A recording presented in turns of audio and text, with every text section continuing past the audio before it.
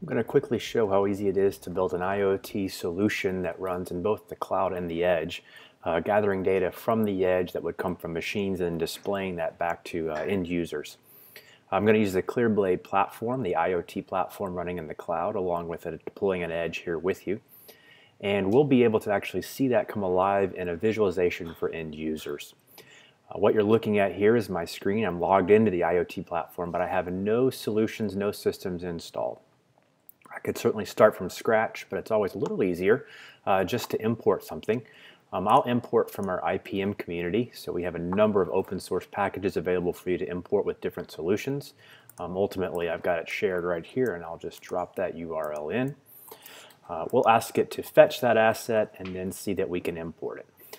This includes all the assets you would expect, like the visualizations, the logic, the edge definitions, the devices, all that stuff comes in already for us. So you can see now we've dropped in and have a new pump demo system or solution available to us. This is going to let us look at the status of an industrial pump. Again, we haven't connected up any devices or edges at this point. This is all just a solution running in the cloud. I'll start by showing the portals. So we'll click the portal and we'll then look at one of the portals. You can have as many visualizations as you might want. But as this loads up, you can see we have a nice little web interface, responsive UI for looking at what's going on. I'll do the flyout and see that there's only a single pump device in the list currently, but I'll select it, and then we'll come back and we'll see that we have some basic data about this particular pump. You'll notice we don't have any real data actually coming in from our gateway devices. So if I go back and we go through that story of how do we connect up the actual device with the IoT gateway, streaming that information? Well, we begin by defining an edge. So I'll come in here and I'll name my new edge Pump Edge. And then I'll ask it to generate a key for me and we'll create that. So we now have a new edge defined in our cloud, just waiting to be set up and installed. You can see there's no IPs or set up at this moment, but we can quickly come in here and look at the configuration and choose to install this edge on a variety of process architectures.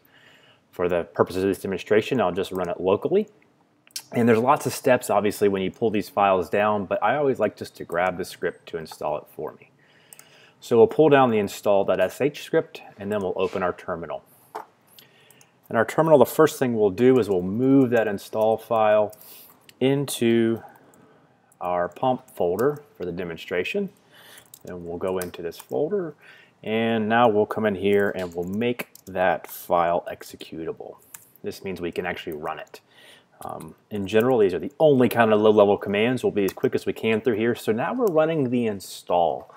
This is getting the files from the cloud, pulling it all the way down, getting it set up. It should ask me for some additional credentials as far as putting it on my path for myself so that it's easier to use in the future.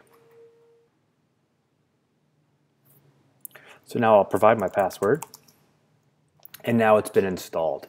The next thing you have to do is you have to start the process. Yet again, lots of flags for different ways to run the edge. I'll just copy the base command and we'll paste that into our prompt. And you'll see here that it's going to start up, it's going to create its own database, it's going to get fired up and start pulling data down. Except we haven't said what we want to run on the edge. So while this edge is up and started successfully, nothing's actually been deployed. You can imagine that there's lots of data that we've put into this demonstration, into this actual system and solution. There's devices, but none of that is configured to go to the actual edge.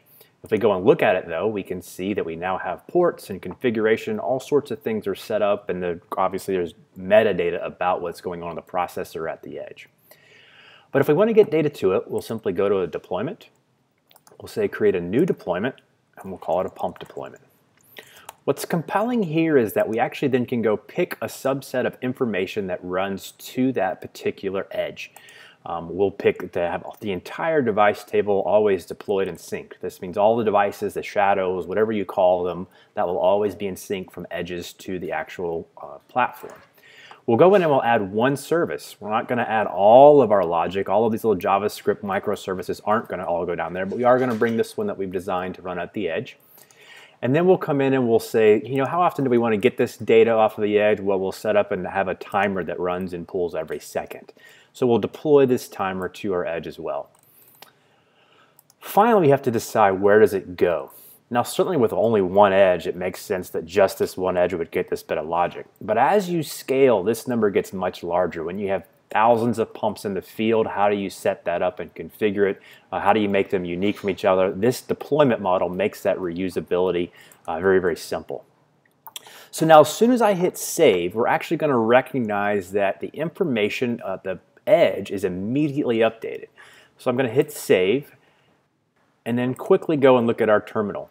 And what we're going to notice is that our terminal, or our edge, is starting to update. It's pulled down all the record tables. It's now beginning to fire and generate statistics.